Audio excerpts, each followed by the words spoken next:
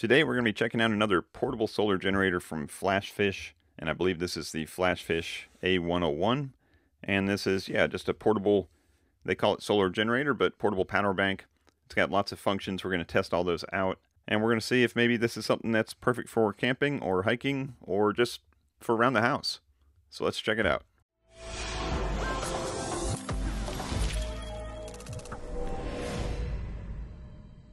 Hey everybody, it's Chris from FamilyGeekery, and today we're going to be testing out this portable solar generator from FlashFish, and this is the A101, and like I said, lots of different functions. We've got lithium battery built in, AC output, DC output, 2 USBs, and also 2 PD USB-C outputs. Let's see what else the box can tell us. Here's some features. Excellent gear to power up your life, compact design with tough structure, built-in high-quality lithium battery, excellent smart and safe, ultra-bright LED flashlight, and it supports MPPT technology, so that's going to be for your solar input.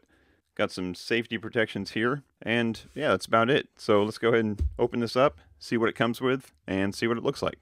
Alright, so here it is. Here's the portable power bank solar generator, and to give it some size reference, this is an iPhone, probably an iPhone 11 Pro. I don't even think this is the Plus. So very compact. I would say maybe 5 inches by 5 inches or so, which leads me to want to know what the specs are. And of course it comes with a book. We'll be checking that out to see what all the different specs are, what it's rated for, and what it can do, and then we'll test all those out. It also comes with a DC charger, so charging this from your car.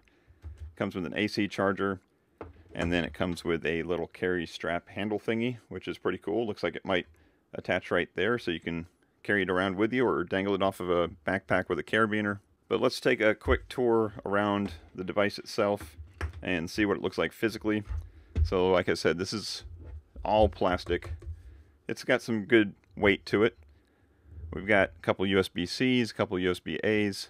We got a DC input, and we got a DC output. Now, I've used these DC outputs before. You can either barrel jack that right to something like a router or a switch at your house, or they also make little outputs that will give you a 12-volt output cigarette lighter plug. I've seen those too, but this one unfortunately did not come with an adapter of any type, but it's nice to have that output just in case. Looks like we got a little screen here with a button for AC and a power button itself.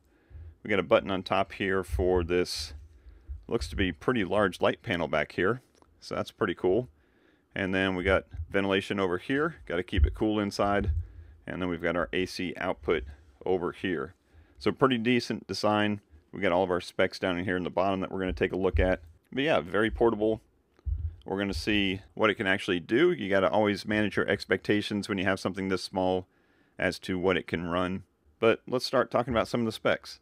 So what I usually like to do is check to make sure that the sticker down here that has all the specs on it matches the book. And if they both match, then I have a pretty good idea that they are correct, of course. Sometimes these get printed after these or vice versa, but everything seems to match up. So let's talk about some of the specs here. The most important, I would say, is going to be the battery, how big the battery it is, and that's basically going to dictate how long whatever it is that you're doing with this thing is going to run. And this has a 97.68 watt-hour battery in it, which makes it airplane safe. You can carry this in an airplane, and it is listed right on there, 97.68 watt-hours. It has to be under 100 watt-hours to be carried on a plane, and of course you'll have to carry this on, not pack it into your check luggage. Now the next thing that we'll talk about is the AC output, because if you're going to put an AC inverter or AC capability on here, you want to know what that is, and that is listed at 120 watts. Or a peak of 240. So I would just bank on the fact that it can run something that's 120 watts, which isn't a lot, but sometimes you may have something that needs to plug into the AC, like a laptop charger or something like that that has the 3-prong that you can't get away with charging it with USB-C. And in that case, if it's an under 100 watt charger of some sort, that's definitely going to work. Now, as far as the DC goes, this lists that it's 12 to 16.8 volts at 9 amps. And I don't know why you would list your output here as 12 to 16 volts. Maybe it's not regulated, but basically just figure it's 12 volts, probably a little less than 100 watts output. Very similar to every other type of cigarette lighter plug. But if you've got a 12 volt device like a router or switch, like your cable modem or something that you want to run off of it, then those are definitely going to be less than 9 amps. Those are usually 1 or 2 amps, so that will run just fine. All the USBs, nice and easy to remember, they're all 18 watts. So you got power delivery like 12 volts, 1.5 amps on the USB-Cs, and then probably the quick charge 3.0, 18 watts on the USB-As. Now these are lithium batteries, not lithium iron phosphate. So you have around 800 or so cycles before they start degrading noticeably. But every downside has an upside, and in this case, if you need something that's portable, those lithium iron batteries are going to be a little bit lighter weight than lithium iron phosphate, and this is probably not something that you're charging and discharging every day anyways. Now as far as the DC input goes, it says it has an MPPT, and that voltage range is 12 to 26 volts at 3 amps. So basically a 40 watt max input on that. So if you have any of those portable solar panels that are like 18 volts, those are going to be fine for this because it will go 12 to 26. So a little portable 40 watt pack or even a 60 watt pack, as long as the voltage is correct, will be perfect to bring with you on your adventure. So enough talking about specs. Let's go ahead and start playing with this thing. I'm going to start off by charging it. So let me go ahead and get this set up and plugged in, and we'll see what the screen looks like and see how the charging goes. Alright, so I've got this plugged in, and since the screen just has a percentage, and it shows that percentage as it's charging up, and it doesn't have how many watts is coming in, like a little watt meter like some of the more expensive ones do, I hooked up this power meter here just to see how many watts it's pulling. Now this little wall wart here, this little DC adapter, is a 26 volt, like 0.8 amp adapter, and that's kind of unique. I figured it would have been like a 12 volt or something, but I guess they wanted to kind of max out this DC input so they could keep the voltage up and keep the current down. And as we look at the power meter here, it says it's pulling about 21.6 watts. So you can figure with the efficiency or so, you're getting close to 20 watts into here. So not super quick. It's definitely not maxing out that MPPT of 40 watts. So if you've got about 20 watts from the charger, and this is a 100 watt hour battery, if this was completely empty, you better bank on about 5 hours to charge this thing up. So if you're going on a little adventure, go ahead and plug it into the wall about 5 hours before you're going, and then you'll be ready to go. And just by plugging this in, it turned it on, and it has a little power light here. And it looks like that turned on the DC output, the USB-A and USB-C outputs, and the AC is not on until you turn it on. So far so good. It's charging, it's just charging slow. If I've got the right adapters, I may test this out with a solar input of more than that 20 watts just to see if it works. But it's definitely charging, it's just charging slow. So let's go ahead and test out something else. Alright, so next up I wanted to see if while it was charging I could still get a USB-C output. So I've got this little USB-C power meter here, and this is running over to an iPad Pro, which is off screen. But as we look at the little screen here, it says it's got a little over 12 volts coming out and almost 3 amps for a total of 35 watts out. Now this said it was going to be 12 volts at 1.5 amps, but it's definitely putting out more than that. Let me go ahead and move this over to the USB-C 2 and see if we get the same thing.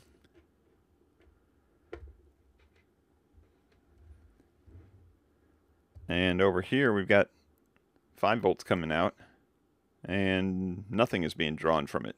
So that's weird. Let's go ahead and move it back over to USB-C 1.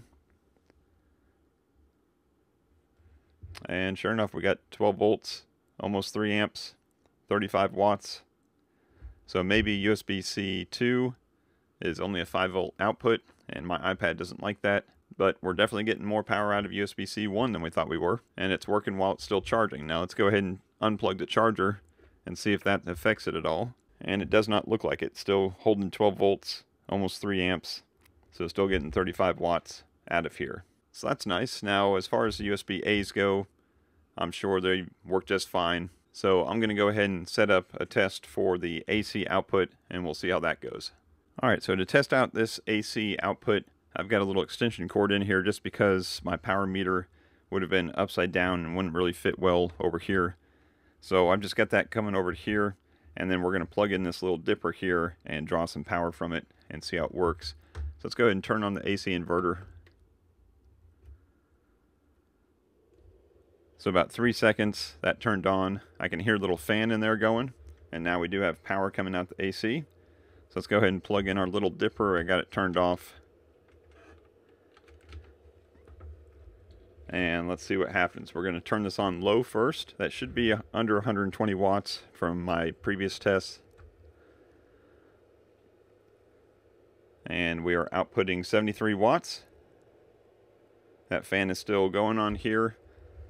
Seems to be pretty stable so far.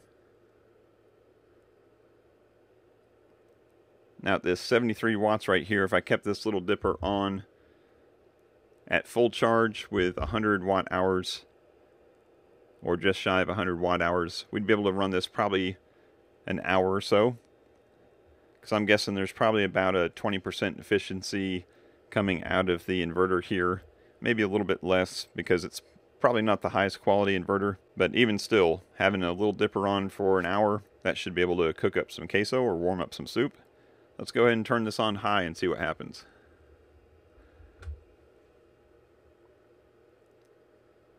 And we're going up to 96 watts. Now I've seen this go higher before.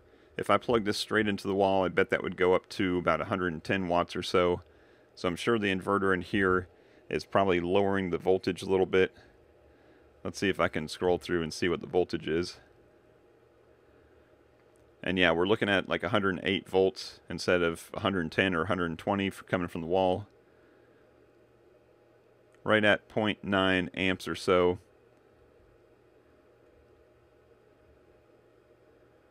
So we are sitting there under 100 watts and it's still going fine. Now of course the higher this wattage goes, and it's only going to go up to 120 or so before it cuts off, the quicker the battery is going to drop. So we can already see that it's dropping down a little bit. But still, for a tiny little thing like this that you can attach to your backpack or put in your backpack and hike around with to be able to put out 100 watts, that's about standard for most of the entry-level solar generators or power banks that have AC output. You'd have to get quite a bit bigger than this to get up into the 2 and 3 and 400 watt output range. So this seems to be working just fine. So AC output's good, DC output's good. I attached a little strap on here just to see how well it worked, and it works just fine.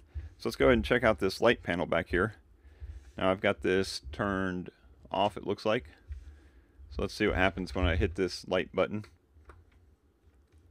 And nothing. Let me go ahead and push and hold. And there we go. So that's a pretty good light. Now I can see, I'm sure maybe you can see also the LED matrix back here, and it's got kind of a little frosted lens to kind of diffuse it a little bit, but that works pretty good. Let's hit it again, and we've got a slow SOS blink, and then hit it again to turn off. So nice little feature. Press and hold once to turn it on. Let's see if I press and hold it again. Yeah, you can bypass that SOS and just go right into the turning it off. So again, perfect little light for a tent, or if you're in a van or something like that, camping. That's going to be plenty of light at night. And I think it says that it draws about 5 watts.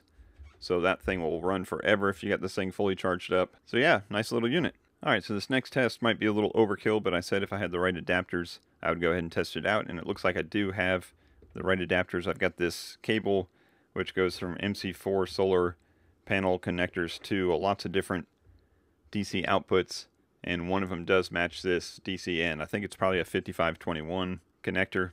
So I've got this running at 18 volts right now, this power supply, and it's not plugged in yet, so we're not getting any current draw. But 18 volts kind of a good mid-range for a lot of small wattage solar panels.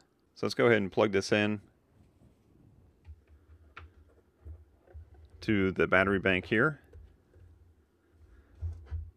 And it recognizes it right away and starts charging. Let's see what we get on the draw here. So a little over, oh, it popped up to 1 amp or so. There it is, 1 amp and about 20 watts, about 19.4 watts coming out. So I was hoping this would draw, at least 2 amps or so to get up to 36 watts, because it says it can draw up to 40 watts. And let me double check again what the current rating was.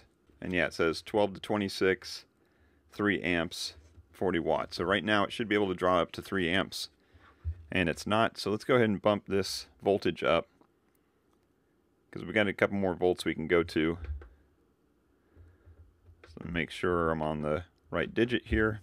Let's go ahead and crank this up. 20, 21, 22. Let's go up to 25.